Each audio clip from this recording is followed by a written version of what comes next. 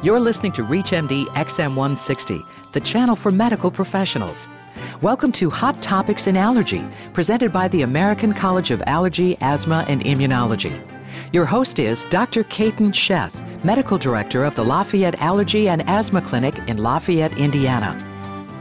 What do physicians need to be aware of when treating sudden onset of allergy to insects outside of a clinical setting? Joining us to discuss managing insect allergy in non-traditional sites, from the military to first response, is Dr. Renata Engler, Associate Professor in the Department of Medicine at the Uniformed Services University of the Health Sciences and founder and director of the Vaccine Healthcare Centers Network. Welcome, Dr. Engler. Thank you. Well, is insect allergy exposure based on occupation or leisure activities? Yes, the risk for potentially being stung or bitten by an insect potentially increases the more you are in environments where insects are, and that frequently is in the out of doors, and particularly for military personnel, crawling on the ground, working in dense foliage areas where you can't see, the risk of potentially being exposed and not being able to prevent it is much higher. And in fact, all emergency responders, whether you're talking about firemen or forest rangers, have unique occupational exposure risks that are very different from someone who is generally working in a city environment or in a cultivated suburban area. And particularly for folks who are in remote areas far removed from emergency rooms or hospitals, the risk of a severe allergic hypersensitivity reaction that can be life-threatening is really greater because access to care, and most important, access to life-saving adrenaline or epinephrine may be extremely limited.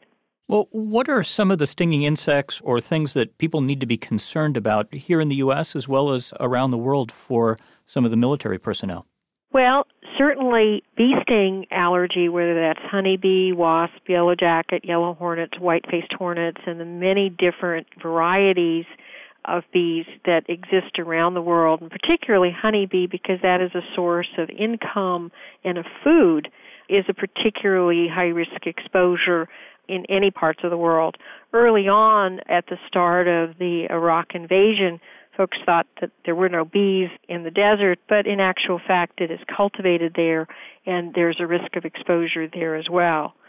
In other parts of the world, the variation environmentally and genetic variations alter the aggressiveness of some bees, and I think everyone has heard about the killer bees that came up from South America. And as those intermingle also with the more docile bees, they become aggressive so that, if anyone is within a certain perimeter of their hive, they actively attack and have killed both animals and people as a result of those attacks. And secondarily, rescue workers were at great risk because they didn't have the kind of protective gear that was needed, and the protective gear is actually quite expensive. So there are, again, for the first responders, depending on where they are, a variety of unique issues.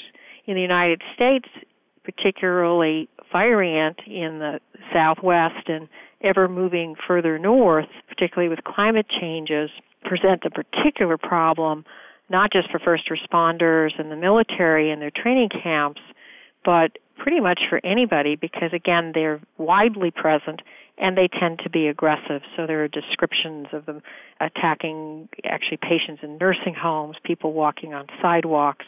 But if you're working in the context of, again, first responder emergency situations or in the military training sites, clearly your exposure risk goes up. And there have been actually published studies showing that it's almost impossible to avoid.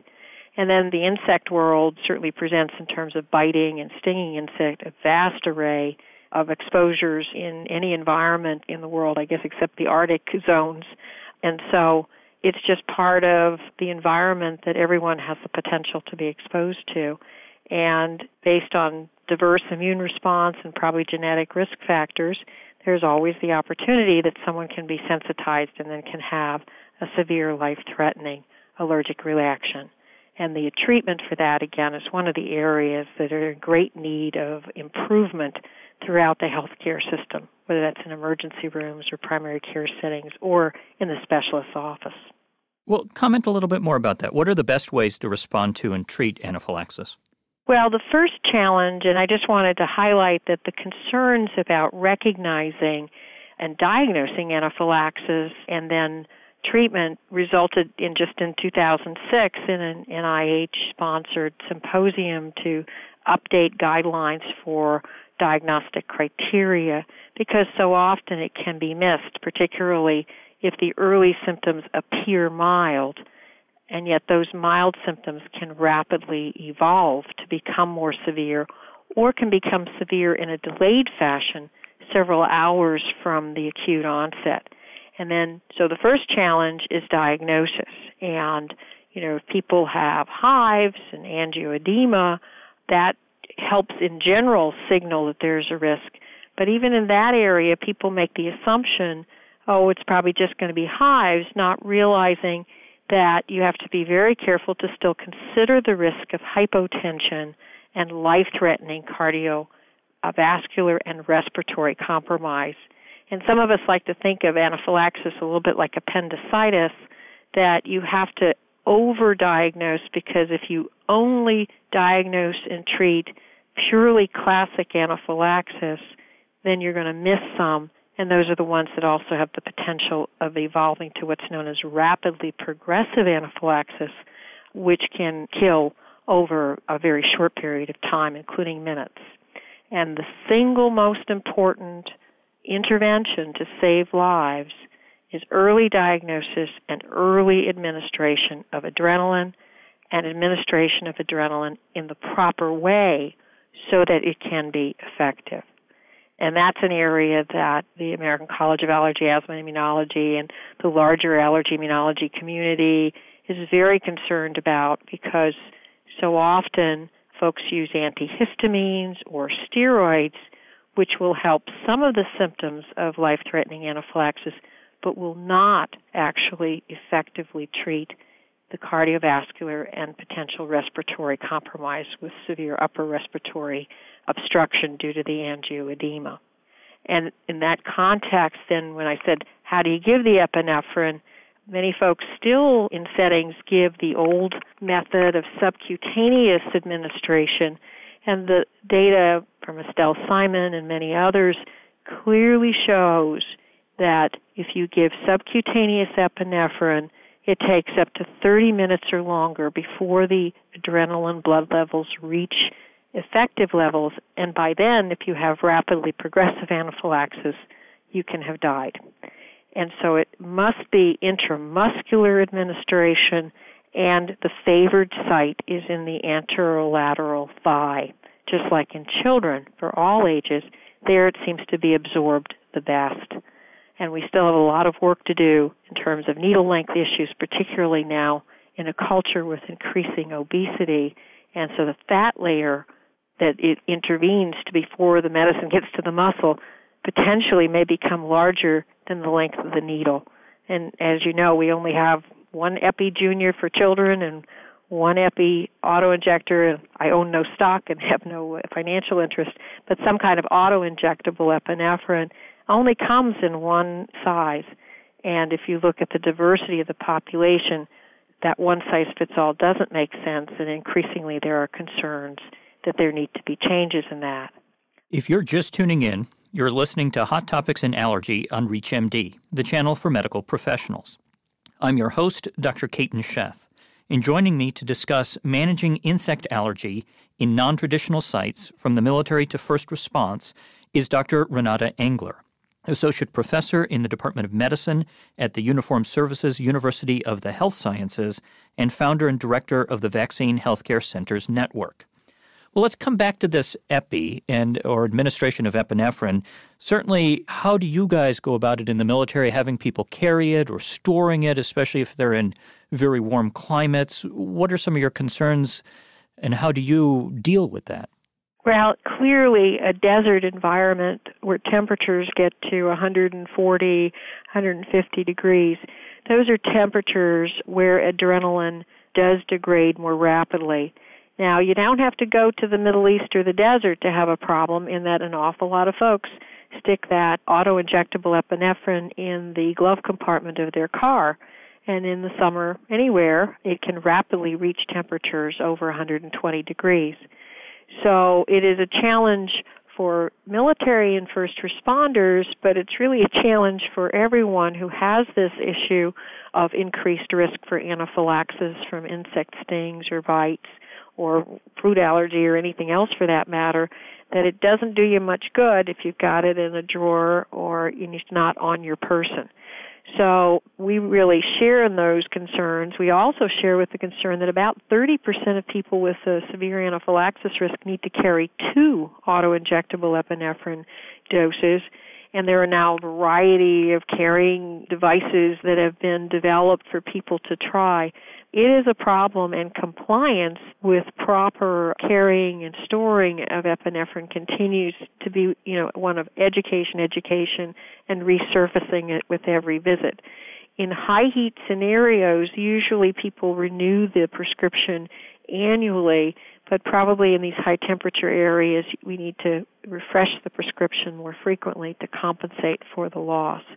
But this is one of the challenges for any profession where you are in a high-risk environment and don't have close immediate access to traditional medical resources, is for the individual physician and in the military, for us working with our service members, what is too much risk? Is the risk manageable, or is it something that then prevents them from deploying and potentially restricts their military career?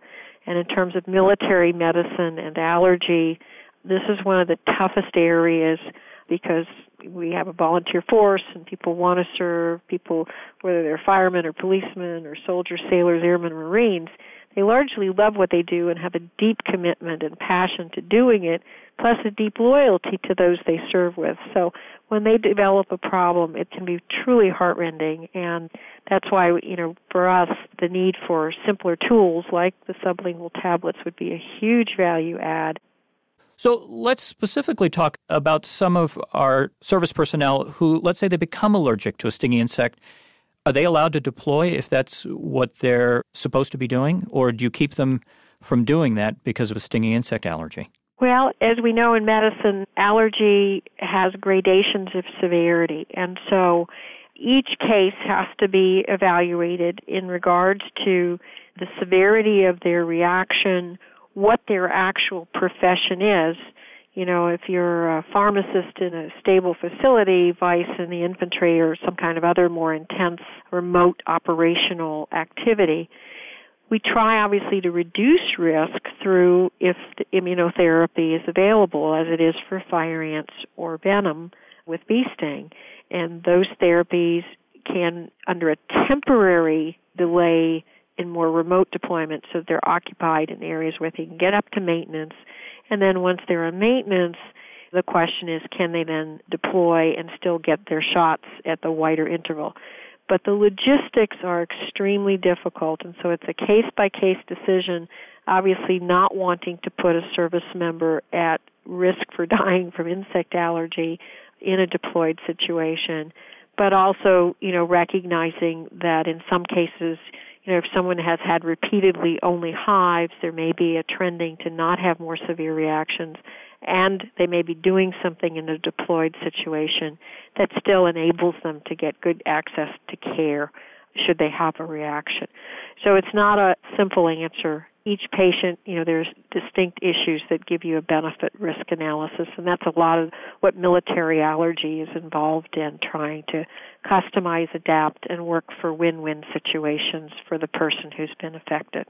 I'd like to thank my guest from Walter Reed Army Medical Center, Dr. Renata Engler. Dr. Engler, thank you for being our guest this week on Hot Topics in Allergy.